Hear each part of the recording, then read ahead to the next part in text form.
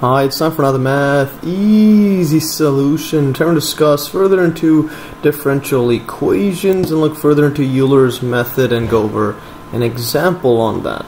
And basically go over this example, which states use Euler's method with step size 0.1 to construct a table of approximate values for the solution of the initial value problem. This one that we dealt with in my earlier videos. Y prime is equal to x plus y. Let's write this a bit neater.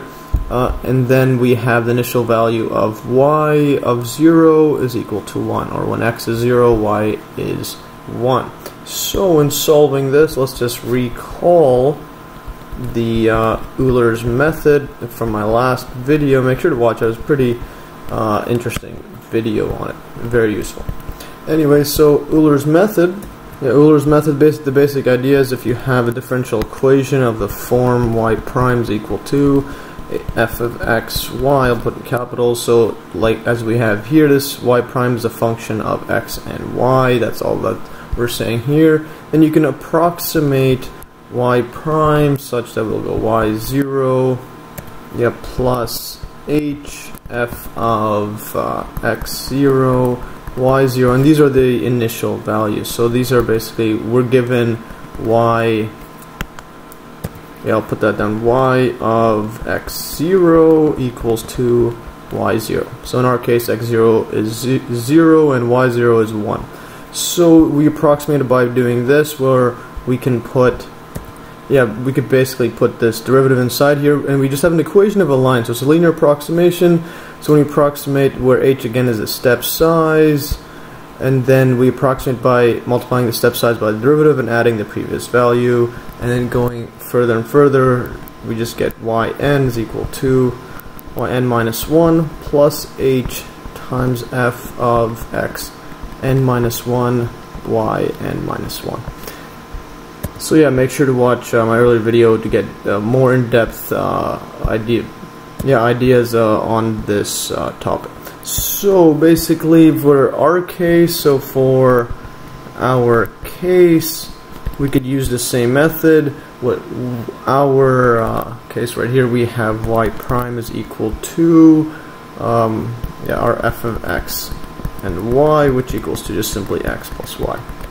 And our initial, and again, our x0, as I stated, is equal to 0, and our y0 is equal to 1, and the step size h is equal to 0.1.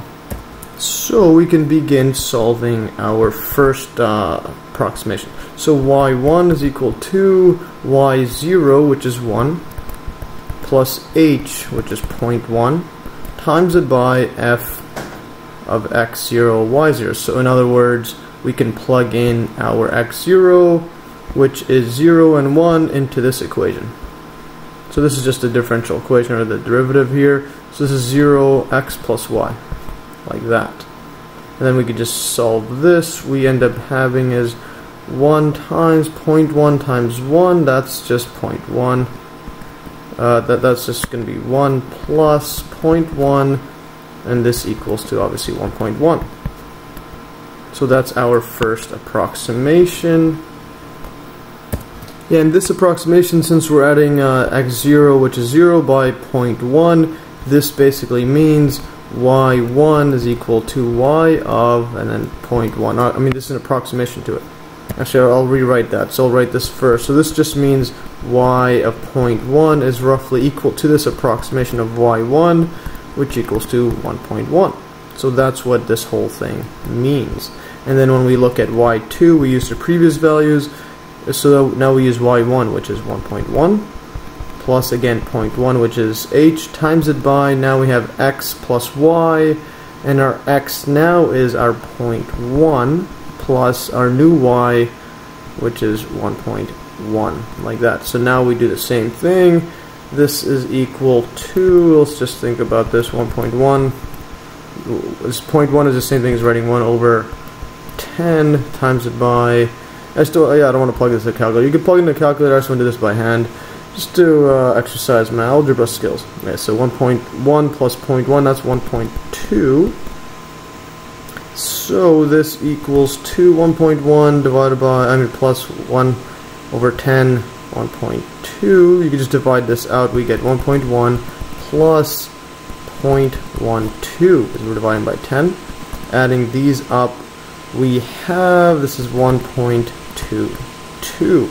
And again, what this one is simply y of 0.2 because we're adding h twice, or 0.1 twice.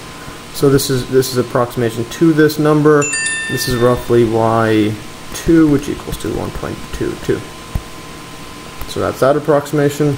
Now let's do one more before we just get to the table that I have already created before. So y3, again the same idea. y2, 1.22 plus 0.1, which is h. Now we have x plus y, but we do the previous xy. So x2, which was 0.2, plus y2, which is again 1.22. Because again, x plus y is the derivative, or the capital F of xy. So what this equals to now is again, I just want to exercise my algebra skills. This is plus 1 over 10. Adding these up, that's just 1.42, and writing this as 1 over 10, so we can just easily divide this out. So this equals to 1.22 plus 0.142. So adding these up, what we end up having is, this is 1.2 and this is 4.2. You could just add these up simply. We'll get 1 point, let's do this in our head. It's 2 plus 1 is 3. 4 plus 2, 2 plus 4 is 6. There's no carrying over, so we just add each digit. 2, and there's nothing there. So 1.362. And again, what this means is our 0.3 of this is the exact solution is roughly equal to y3 of our linear approximation, 1.362. Yeah, so yeah, those are our approximations for 3 of the points, or for 3 x values, but in this case, yeah, if we were to proceed with similar calculations, we get the values in this table right here, where we have, let's say, n and 1. Yeah, if we had, just again, 0.1 xn, we get this approximation, 0.2. So again, these are the step sizes, 0.1 all the way to 1, and we get approximation of 3.18. And this is in an Excel file that I have over here created. You can also download this in the link below. So that's our equation. This is our x0, y0, h.1, and again our equation here. This is simply, we're just adding. Yeah, we're just going to be adding our previous xn and our previous yn right here. So y1, x1 times it by the step size, etc. And then we get our approximation. And again, for here, for our first 3, we had 1.1, 1.22, 1.362, and keep going further up to 10 times to get y1, 3.1874, etc. So as you can see, yeah, you could just do this with a calculator or a Excel file. That's pretty easy. But for a more accurate table of values, we could decrease the step size further. So instead of dealing 0.1, we could deal with stuff like this, 0.001. But for a large number of steps, the amount of computation is considerable, so we need to program a calculator or computer to carry out these calculations. And here I used the spreadsheet for these as well, just because I didn't want to calculate this out by hand anymore.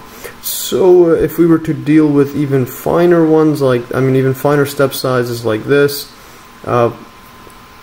yeah, we would get more accurate results. And basically the following table here shows the results of applying Euler's method with decreasing step size to the initial value problem above. So if we keep decreasing here, so an estimate of y of 0.5, first step size 0.5 like this, we get 1.5. And then as you get really small, 0.001, we're getting close to the exact answer, 1.7669.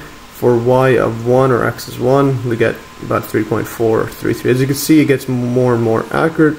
And this one here, I just used this table from my calculus book, but to get an idea of this, you can either program a calculator yourself or just use a random website. This random one here Here's an example of plugging in our f of x equation. F of x, y. This is x plus y. And then our x 0, 0, 1 here. And this is a 0.5. I think it's how you want. So this is solving it for 0.5. For x is 0.5. And we're breaking this up into 500 parts, or in other words, step size of 0.001. So again, 001, 002, all the way, etc. When you calculate it using this calculator, going all the way down, just showing an example of one calculator. This one shows all the values, and we finally get up to here, 0.5.